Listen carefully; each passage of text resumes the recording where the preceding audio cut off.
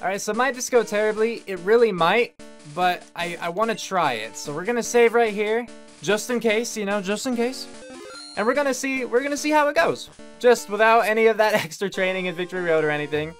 We'll just pop in and try to fight.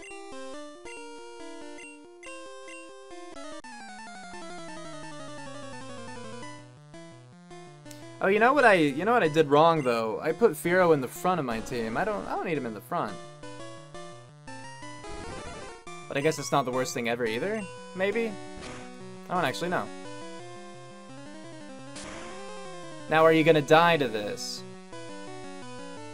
Okay, good. That's what I needed. Maybe the crit was what did it, but I needed it to die, so that was okay.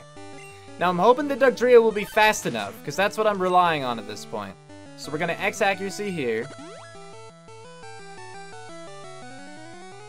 Alright, and now, Fissure. The Jinx is my biggest concern. I feel like that's Lorelai's fastest Pokemon. I could be wrong, but I feel like that was Lorelai's fastest. So if we're able to kill the Jinx, I'll feel a lot more confident about this fight. Our little level 39 going through taking out these like 53s. I mean, so far so good. As long as I get to move first, we know that they're knocked out because I used an X accuracy, so Fissure cannot miss, you know. And here's Jinx, moment of truth. Moment of truth. All right, we win. Cool. I mean, Lapras can't be faster than Jinx, right? It's a Lapras. It can't be. All right, we're good.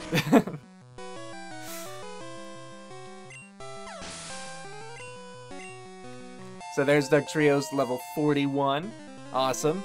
And just getting faster and faster, of course. Which is good, that's what we need at this point.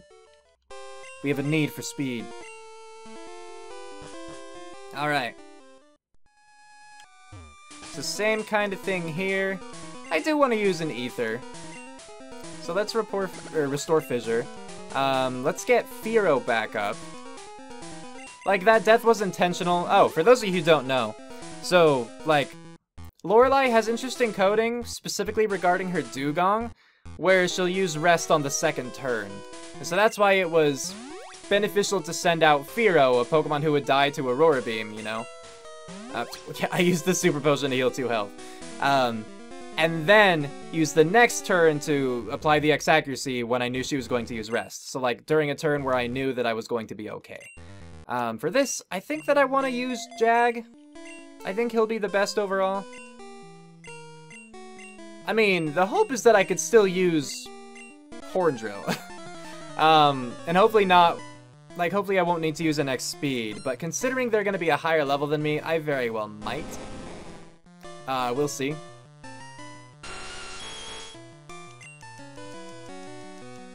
I mean, if I do, like, I will. You know what? Like, I have enough health where I could take a hit, and you might just miss anyway. So there, I X-sped first. X-speeded? I don't know. And now we should be fine to Horn Drill through this fight.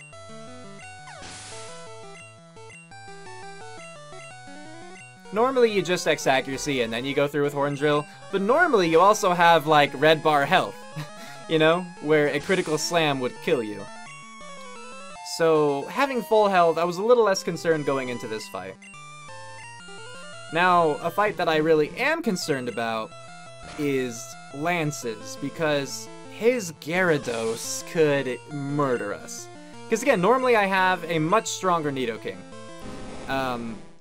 But even with that, in order to survive Gyarados' Hydro Pump, you have to use an X special. And if he gets a crit, you die either way. So, it could still be really bad. You know, because we're not at a high enough level, we have worse stats. I have X Special, sure, but that won't let us survive it at this, you know, level 47, that's too weak, that's too low. As far as I know, as far as I recall. So, I'm not expecting that to go well. I'm gonna have Jag go up against Agatha. Because that's just kind of the usual thing, you know? And it makes sense. I don't think that I'm going to start with an X Special. Like, normally, to my knowledge, you do that to increase the chance of Blizzard one-hit KOing the Golbat. But given I'm at a low level, I think it would just take 2 blizzards anyway, so I'll just start with an earthquake. You know, I'm used to being faster than you. I didn't even think about that. Will this be enough to kill you? Okay, it was. At least there's that. That's something. So I just have to keep an eye on my health and know, like, when other nightshades are coming up. As expected. Even with an X special, I don't think that would have been enough. Now, see, that's what I wanted to avoid. Is, hitting myself in confusion. But, so far, it's still working out. The Gengar coming up just has, you know, it's level 60 and has Nightshade, and so that could have been bad. But, we're just gonna keep getting confused, aren't we? And hitting ourselves. Now, I don't know if this Haunter has Nightshade. I instantly woke up. That was cool. And then I instantly fell back asleep. Darn. Alright. Well, you very well might be trying to use, like, Dream Eater on me or something, so I'm just gonna wake up immediately. Nope, you murder me with Nightshade. Was worried about that, but the fact that he hadn't used it yet, you know, I was feeling a little more confident over time. I think with this one, want to X accuracy, and fissure these last two. Because I assume I'll be faster than the Gengar too. Hopefully. Hopefully that's the case.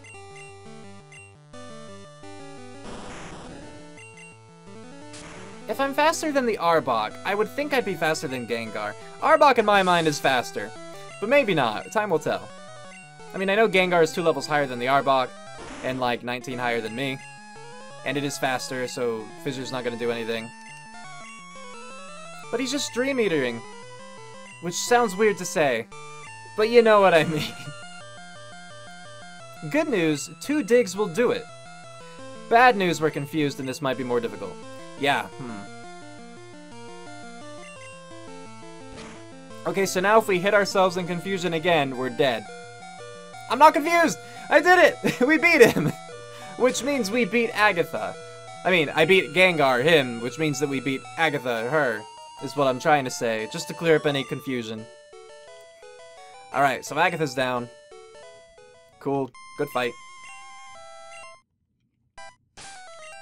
So, something I don't think I mentioned yet is, I can't use Fissure in every fight, or at least against every Pokemon, considering Fissure's a ground-type move, so even if I'm faster than the other Pokemon, and even if I use X-Accuracy, you know, ground doesn't affect flying types in particular. So, hopefully I'm cognizant enough of the different types that I'll be able to differentiate that, but I am no Pokemon master, I'll tell you that right now. And I'm bound to get types mixed up. So going up against Lance, like, what is the best play here? I really am not sure. Maybe Clefable, just to try to get that Thunderbolt off, you know? But it wouldn't kill.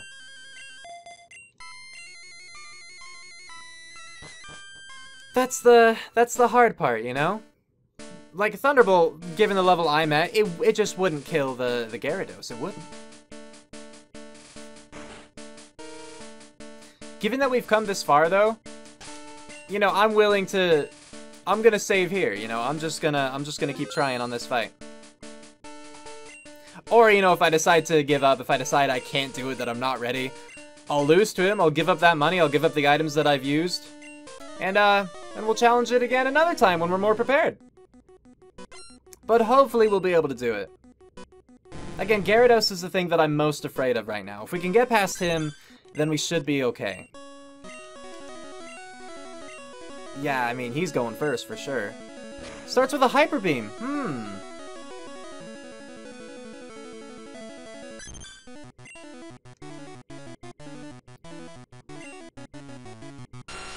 You're faster than me though, aren't you?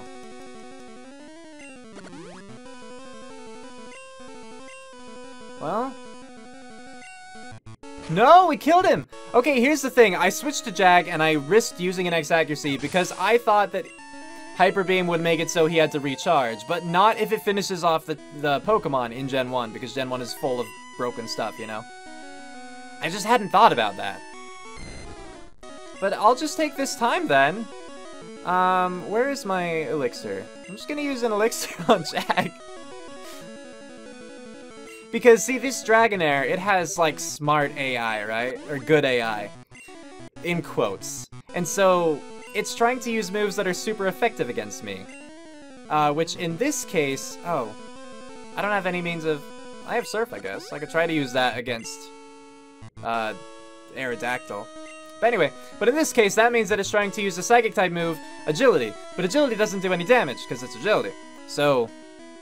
Oh, you know what? I've already... X-Accuracy'd. I could just Horn Drill my way through the fight, too. Or, like, against the Aerodactyl. Like, I don't have to worry about...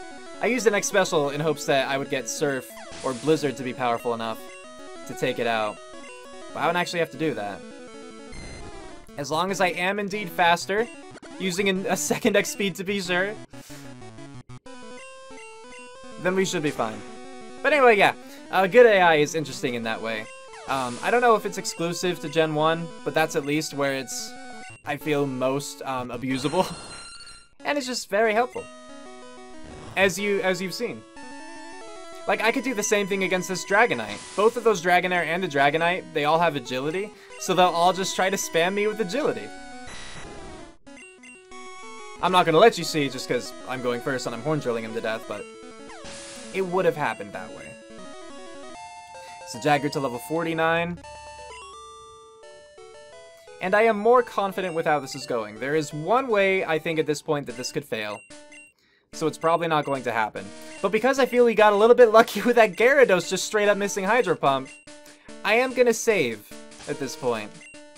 I have certainly died to my rival before the champion fight, and I don't want that to happen again here, so...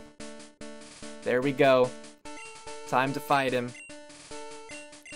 If my memory serves me correctly, I started that Lance fight with 7 Horn Drill. Or at least I had 7 after I... Yeah, because I used an Elixir. And I only used it 2 more times after that. Because I Blizzarded both of the Dragonairs, partly because they were using Agility so they'd be faster than me. And then I Horn Drilled Aerodactyl and Drag... You're not supposed to be in front! Alright. Fight. I thought that Jag was in front. He's supposed to be doing this right now. Was that a crit? Dang, it was. I'll let you fly. Oh look, you get to avoid the sky attack. That's handy.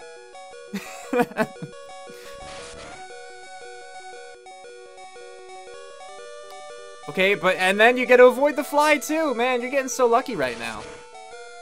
Of course, though, like, now it's just gonna heal. Like, you have to heal now, right? You wouldn't not, so I'm gonna switch. I'm trusting the Pidgeot's just healing. No, mirror moving. That actually works too. Especially if you were to, like, heal now. So I'm gonna X-Speed. Yeah. Alright. So, we won this, then. Yeah, Sky Attack, he did it 1 turn too late.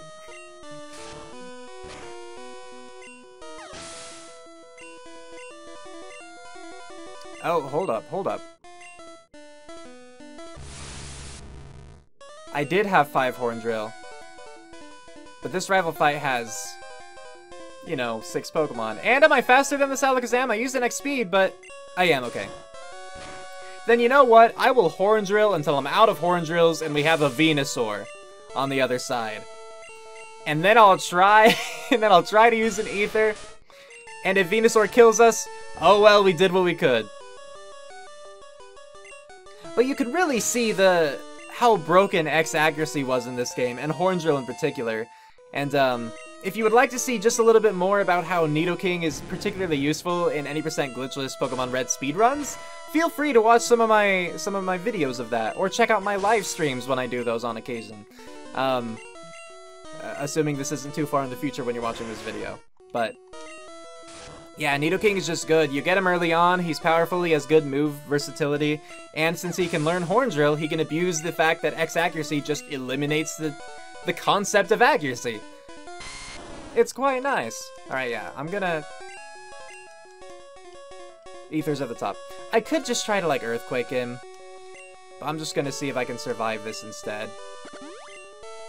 Yeah, I can. He's dead.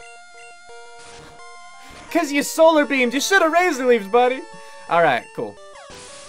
Well, I'm glad I didn't do any extra training then in Victory Road, because we didn't need it. Riz defeated not Riz. Heck yeah. Ah, that feels good. So now just to skip through the dialogue. I mean, hopefully no one minds, but like, if you wanna see the dialogue, I guess go watch another playthrough, because this was more of a challenge run, you know, being a randomizer and whatnot. But it was interesting because, you know, I've been recording this session now for an hour and a half, and at no point during this session, okay, I guess at one point, did it feel like a randomizer? Just because last session, you know, I had everything that I needed to beat this game. And I didn't realize that right away, you know, I didn't. I'll admit that. But I didn't need anything else. Like, I checked 2 other things this time. I checked the secret key, which ended up being the Sylph Scope, which was completely useless by that point. And I checked, you know, the Super Rod, as you guys saw. I mean, you saw both of them, but yeah. Super Rod definitely more recently. And that was just the bicycle, which, at that point, I had every fly location unlocked. I didn't need the bicycle anymore. But yeah, just to talk about this run really quickly, I don't think I have too much to say because I've been talking about it the entire playthrough. But I do think this has been a lot of fun. I like Red version in general, you know, it's why I started speedrunning it, and I like it more now that I have speedrun it. And so, being able to test my knowledge like this, it was enjoyable. Now, there aren't too many key items, you know? And I'm aware of that. Like, there's not a whole lot that I actually had to test myself with, especially considering this game is relatively linear. If you were to like compare it to, say, an Ocarina of Time randomizer, this game is much more linear than that. But I was surprised by it, and how I did get the item finder. It was the very first key item I had. But I was surprised actually by how open the game actually made itself. You know, I just thought that, again, everything up to the SSN would be like, well, certain items, you know. Or basically, I at least thought that I would get the SSN ticket or cut by that point. But then instead I got the Poke Flute, so I had to venture out into, you know, an area where they were all like a higher level than I was, because I wasn't supposed to be there yet. It was interesting. That was part of what made a little bit tedious, but, you know, I hate to say that, just because, yeah, as tedious as like any other Pokemon game, basically. And I caught up just fine. You know, I ended up being overpowered for a little bit, and then by the end I was underpowered again, but thanks to abusing some mechanics, you know, we were able to get through it all anyway, just fine. But, you know, fighting the trainers just along the way, you know, sometimes, yeah, you have to go out of your way. I definitely did during this playthrough. There were still certainly areas I could have gone back. Like, I could have surfed and fought the trainers along those routes. I could have, once I had the bike, you know, gone and done Cycling Road. I never did go back through Rock Tunnel. I never did that. I had stuff I could have done at the power plant. What else? I mean, I didn't do Victory Road, as you guys saw, like the trainers there or anything like that. And of course, just wild Pokemon I could have fought. But I never really had to do a ton of that. Or at least, there were clearly places where I could have done it more. So, the game provides you with, like, plenty of opportunities, I think. Yeah. So, this was fun. Could I do one again in the future? I certainly could, and I would be interested to see if I could do it faster. You know, if I could employ more of the speedrunning tactics that I know or something like that. And I'd be interested to see if there are ways to randomize it a little bit more, even. I don't know how exactly. One thing I think would be really interesting is if I could randomize not only the key items, like, within the key item slots, but if they could just become, like, random item balls, too. I wouldn't want them to become hidden items, you know, just where you click on a random spot on the floor and you get an item. I wouldn't want it to become that, because I don't know all those locations, but I would honestly try it if it were, it could be in any item ball around the world. As long as it fell within logic, I think that could be really fun.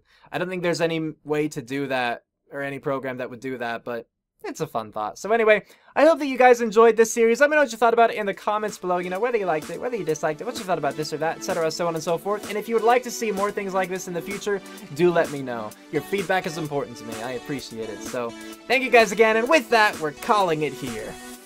Cue outro, go!